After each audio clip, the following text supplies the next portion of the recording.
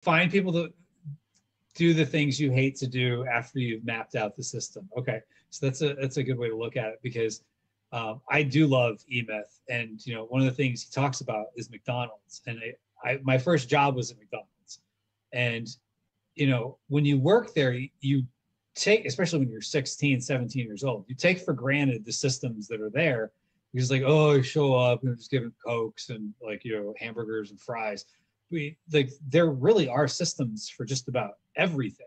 We think systems have to be this complex things, but it could be a checklist, or just, hey, when you wash your hands, you should be doing it for the length of the happy birthday song, or just little things like that you pick up there.